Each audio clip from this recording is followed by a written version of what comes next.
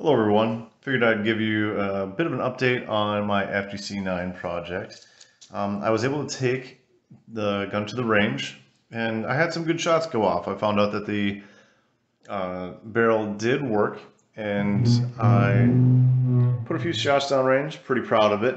I ended up making this extended barrel shroud. If you guys would like, I can link it in the comments. As you can see, I kind of had a couple failures on the print and I was running out of PLA, so I just decided to print it several different times and JB weld them together. Ended up making the shroud kind of go off to the left a little bit.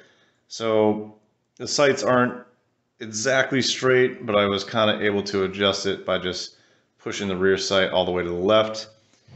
And there are a couple things that I came out of today, or out of the range day with. I was having some issues with burst primers. Now, usually this isn't an issue because the bullet fires off right away, but it's not generally good.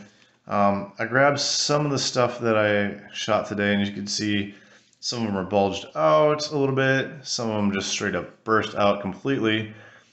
But at one point, I ended up getting a light primer strike, which kind of negates what I was thinking was happening. Is I was having too much penetration with this firing pin. Now I measured it and I was getting about 2.7 to 3 every time I measured it for millimeters going out. I was guessing it was over penetrating the primer, but then again, I don't know why I would have a light primer strike if that was happening.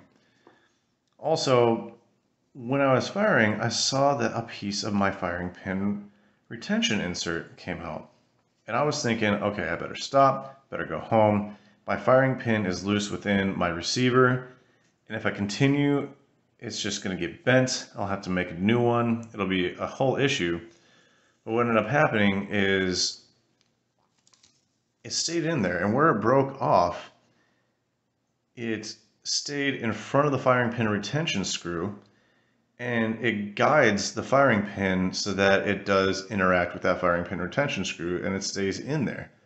It's kind of neat. I'm still going to reprint it, maybe in a different orientation so that you don't have these layer lines that'll end up busting off. Overall, I'm having a good time with it. I'm a little frustrated that it didn't stay at the range, but maybe what I'm going to do is shorten this firing pin a little bit, see if that helps out. And just from when I shot, I wasn't truly aiming much at anything, but more towards the center of the paper. I thought those 3 shots went out decent. Let me know if you have any ideas on what I can change to make this better, to make sure I'm not having busted primers or like primer strikes. And if you'd like me to link the extended barrel retainer in my video, just let me know in the comments. Hope you guys have a good day. Bye.